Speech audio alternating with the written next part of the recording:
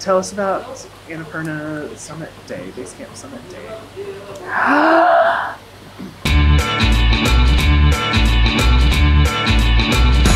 Good morning. It is 5-something a.m. Travis and I are up early. We're trying to get some cool time-lapse videos. So I'm going to use the little DJI Action 4, and Travis is going to use the good camera, and we'll see what we can get. We were trying to decide which way we were going to point the cameras, and there's like 37 epic options. So hopefully at least one of the ones we choose is epic. I don't know. If it worked out, here it is.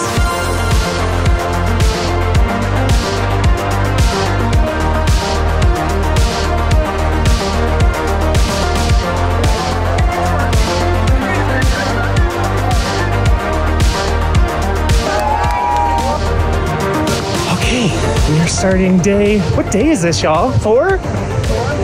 Day 4? Apparently this is supposed to be significantly easier than the last 2 days, but do you believe it, Ash? Somewhat. Up we go. Nobody believes it. We'll let you know. It's starting with stairs as far as we can see, so.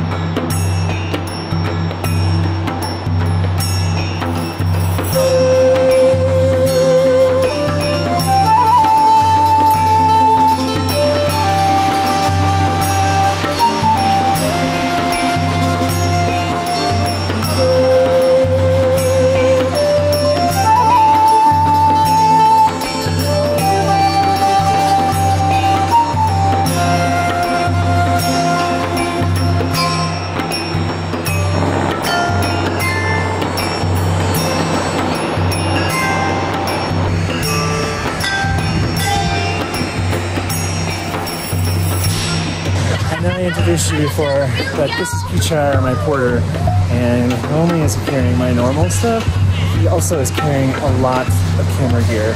So his English is limited, so he has no idea how much I appreciate him.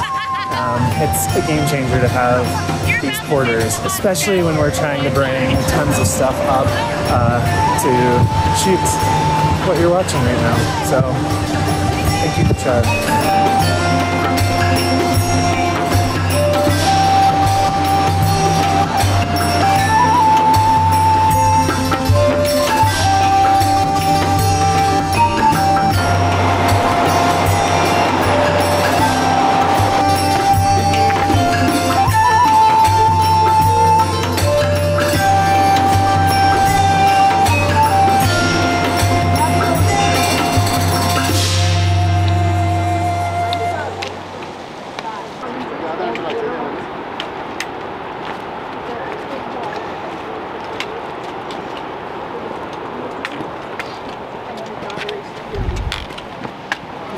Cold, freezing and hiking at the same time. I never experienced this in my life. And I'm from the Philippines and we never have this weather back then. I'm jealous because I'm the one like freezing in the corner while everybody's sweating. It's not fair.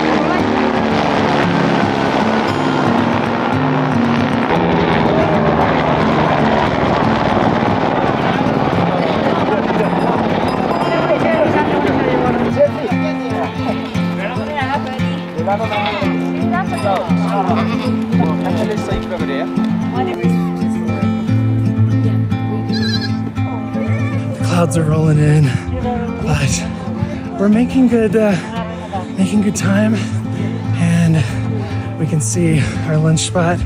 It's not super close, but it's not super far away, and they're probably lying, but we've been told it's significantly easier after that. So today has definitely been easier than yesterday, but I still had quite a few stairs and some gnarly climbs.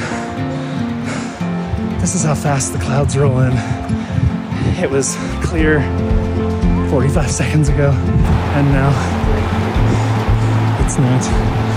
Even just in the time I started this video, I could clearly see our lunch stop up there.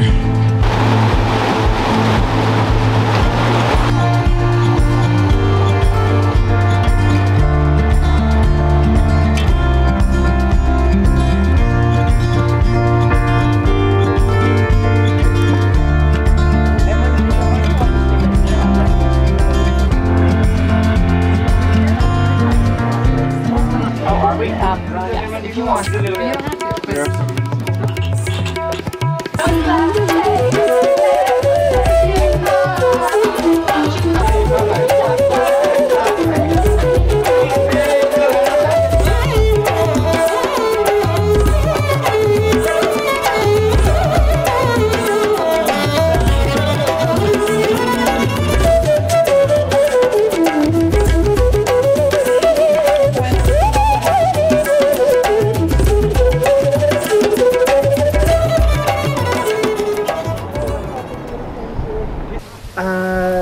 Tell us about Annapurna Summit Day, Basecamp Summit Day.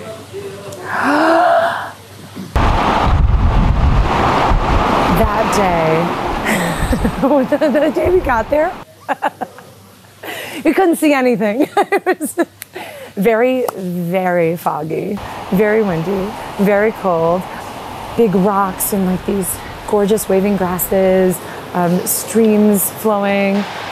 Don't drink the water, even though it looks really delicious.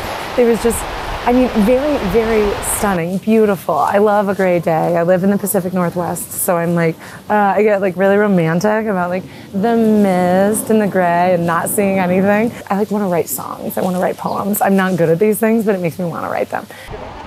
As we were hiking up to ABC, every single step had less and less oxygen available, and our guides, our porters are saying, slowly, slowly. And they were so sweet, and they would say sir or ma'am after our names. And I got told, Sarah ma'am, slowly, so many times. And Sarah ma'am, away from the edge, a lot. They saved my life. That's really what happened. The slow pace probably saved me from having the worst headache of my life, probably saved me from literally getting altitude sickness, but it felt, oh my God, just wanted to get there, just wanted to be there. Like it was kind of cold. Like I prefer hiking in shorts. I don't like pants when I hike. I was wearing pants. It was cold.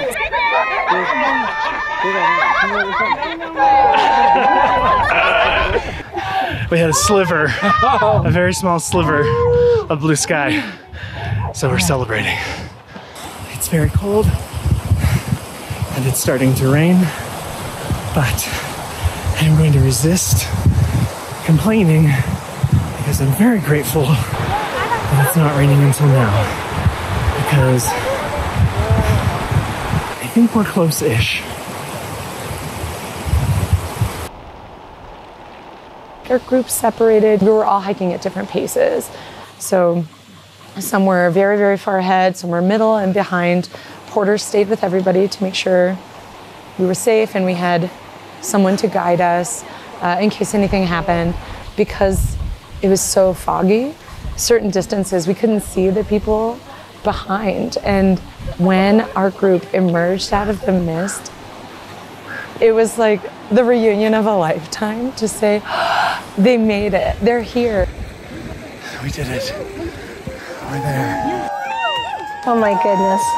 It was, for the longest time, I was the last, and I was strolling along, having to stop probably every 20 feet-ish. Like, yeah, because I was really struggling with the altitude change. And the porter was amazing.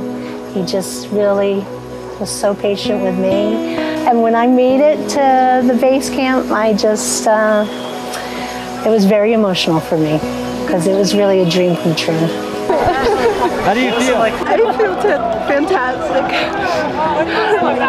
There were a couple of times I didn't think I would be able to do it, but... 1, 2, 3, 1. Amazing and unbelievable that I've been able to do this. To consider where I was 3 years ago and to be here now, it's, there aren't words. I was 260 pounds and having a hard time walking up a flight of stairs, and just completely changed my life around, and now I get to do all the things I wanted to do when I was younger but couldn't physically. So to have made it this far is unbelievable. I feel amazing, accomplished, I feel happy and no oxygen. But I can do it, that's the thing, like it's mental, it's not physical, the body can take it, it's more mental than anything else. So I'm so happy with myself, because I feel like I can do anything if I put my mind into it. This has been an incredible journey. The people, the experience, the porters, the mountains. So good, amazing. I'm so happy we made it. This one was really hard, but every single view was worth it. Like every second of it was worth it. I love it. Congratulations, Ashley. You just made it to Annapurna Basecamp. Congrats, Mike. Pretty freaking cool. Yeah. I heard the statistic that statistically, based on the size of our group, not everyone was expected to make it to the top. I never doubted. Everyone made it. Everyone.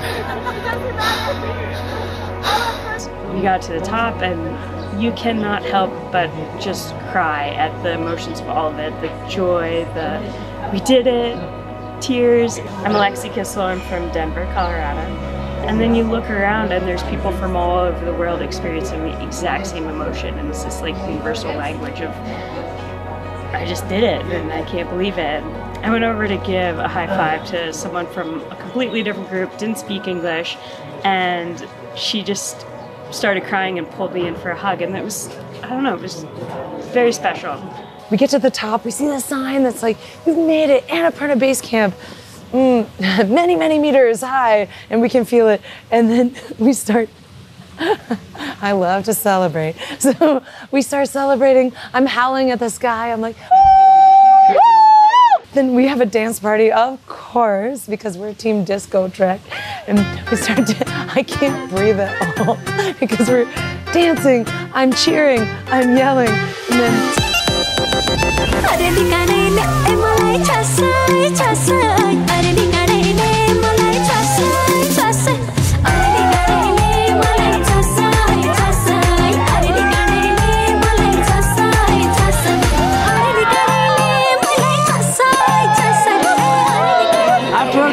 for height, we are safely arrived on the base camp, which is the 4,100 meter. We all made it. So especially Kiki ma'am, Krista ma'am, all the ma'am. Especially, I feel very proud and very glad. We think we've made it, and then we have to hike up like 500 more steps to our cabin for the evening, and I'm like, are you kidding me? so we get up there and we're all like,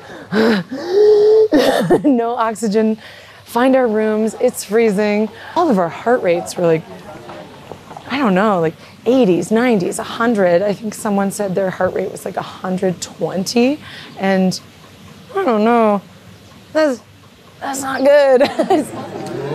So we made it to base camp. We just got settled into our rooms, and now we are having a beer and some Roxy, which is a local homemade liquor. You can drink it warm or cold. It tastes, I would say it's similar to sake. I'm sure that's probably an offensive comparison, or an inaccurate comparison. So, silly American, that's how I would describe it. I'm having a Gorka Strong. With Holly beer, I think they told me it was. It's cold. It's very cold up here. So we are bundled up. I think I'm going to run and get my sleeping bag because frosty. Now I was like, I finally experienced the 0 degrees. As a Filipino, we're all excited about cold and snow on the winter season, because we all think once we see snow, what we think is Christmas. But this one is not Christmas. This is a torture cold. I have like probably 4 layers clothes and I'm still freezing. Me and Suzanne were like talking like, oh, I'm so cold, I'm so cold. And we have no fireplace, no heater, no fireplace. I just need some break from coldness. And I started freaking out, checking my nails. Oh, it's turning purple, I'm gonna have a frostbite. And I was like I'm starting like, I don't know, freaking out. I was freaking out because in the Philippines, it's always summer, 365 days, summer the whole time. And I started research about all these people getting frostbite. Maybe I should stop watching TikToks about those things. And then when I see my nails turning purple, I'm starting like, oh, I don't want my fingers to be cut when I get home. Oh my gosh, like we couldn't see anything. It was so cold. And I live in Utah, but it was so cold. Like I felt the freezing come over my body, like going through my body. And then everyone's frantically rushing. The clouds just cleared and we can see the mountains finally. Oh, let's go. Susanna, what do you think? It's beautiful.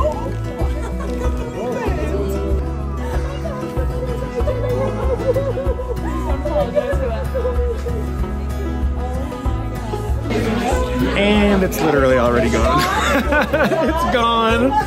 It was, we could see the mountain for like 13 seconds, and then the clouds came back. Oh, it's okay. We've got more time.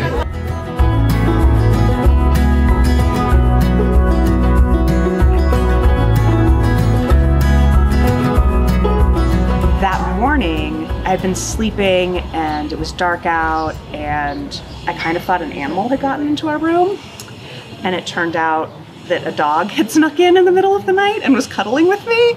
So it was like, oh, this is like the cutest, snuggliest thing ever. The next morning at like 4, I start hearing people stirring, and then people just start yelling, you've got to see the stars, you've got to see the mountains.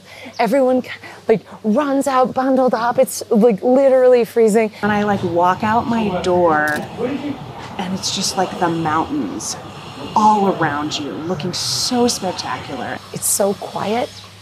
We're on top of the world, and everyone's just, and we look up, the sky is clear. It's like this amazing like midnight blue. You can see the outline of these gorgeous, gorgeous snow-covered mountains. And I mean, it's hot right now and I'm getting goosebumps. Like, what's going on? Just glowing in the middle of the night. That was so incredible. To see the moon, the sliver moon, and those snow-capped mountains and the star, it was just incredible. We wake up in the sky, like all the stars, and then as the light came in, all the mountains, and seeing the sun like reflecting pictures, they don't do justice. You need to see with your own eyes. Good morning. We are just waking up at Annapurna Basecamp, and we were greeted with this. We're getting ready to walk up a little bit further so that we can get a better view, but it's literally all sides. Everywhere we look. Mountain, mountain, another mountain, mountain, more mountains. It's insane. And the fact that you were surrounded by it, it felt like, like what it must have felt like for the astronauts to be on the moon. Really. That's what I was thinking of Neil Armstrong, to be honest with you. I've seen mountains. I've seen mountains in lots of different places, and the Himalayas are just something different.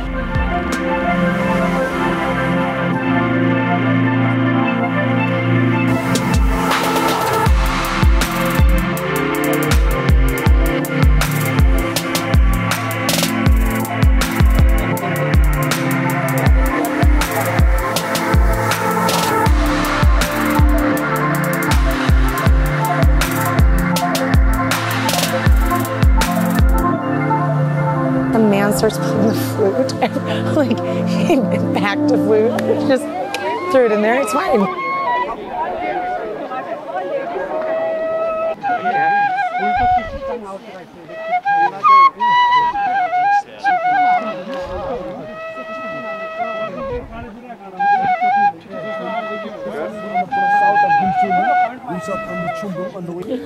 So maybe you can see the glacier right up there.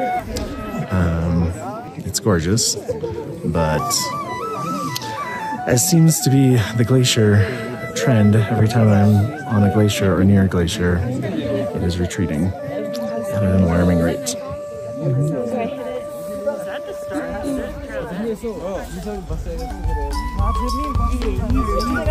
What was the hardest day for you? What was the very hardest moment? Coming back. All the stairs. Want to watch another video? Click here. Want to learn more about my upcoming trips? Click here. Want to subscribe and like all my videos and turn those bell notifications on?